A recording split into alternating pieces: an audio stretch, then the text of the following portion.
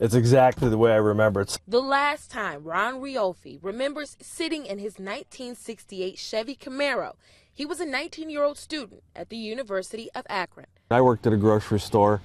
I sat in it doing some homework and having my lunch while I was on my break, or went back in the store, came out about 20 minutes later, and it was gone.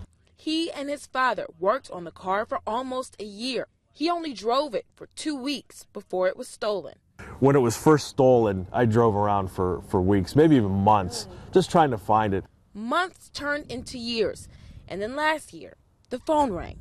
Police called and said that they found the car in Delaware, of all places, after 33 years. The state had traced the car's vehicle identification number back to Riolfi after someone tried to sell the car. And after a year of legally proving he was the rightful owner, Riolfi finally went to Delaware to reclaim his Camaro last week. And there was another shocker.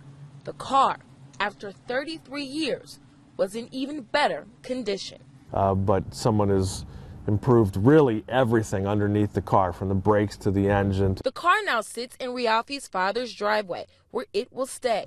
He says he has no plans on selling. After all, 33 years apart is long enough.